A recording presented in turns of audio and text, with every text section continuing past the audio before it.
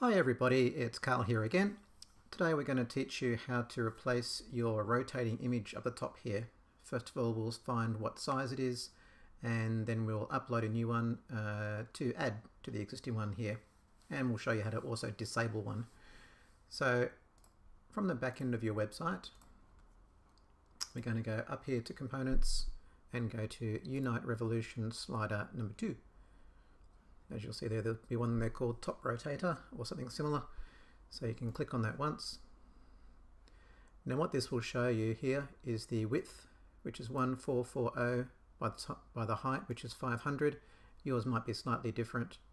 In the same area, you can actually go and change the delay, which is the actual amount of time before it swaps to the next rotator. You can swap that over there. And you can also turn on this shuffle mode.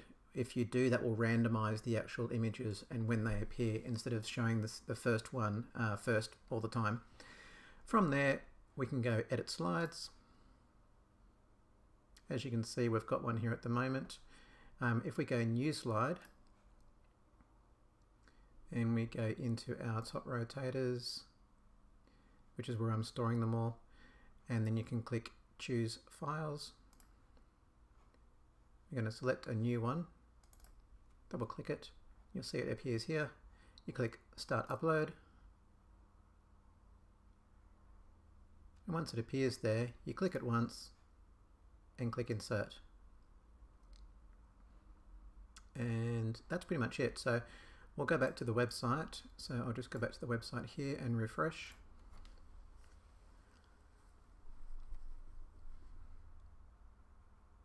So it will show that first one again first because we didn't choose randomize yet, and there's our next image. And as you click through, it will just keep cycling through those images. Now say for instance you might want to link one of these images to another page. As an example, maybe to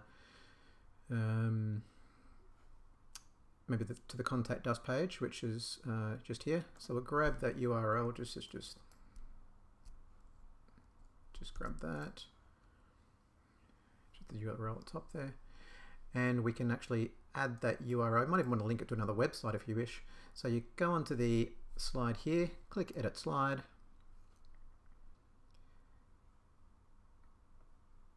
and down here we just turn on enable link and go enable, and you can paste in the URL there. It's actually that URL there. Once we've done that, we can just click up here, the little green curly arrows, and that will save that.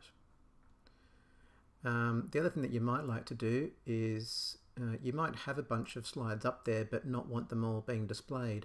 So up in Components, we go back to the program, Unite Revolution slider, and you can actually click the Edit Slides button. You can actually just turn one off like here. Just turn that off, and that way that one won't appear. There you go.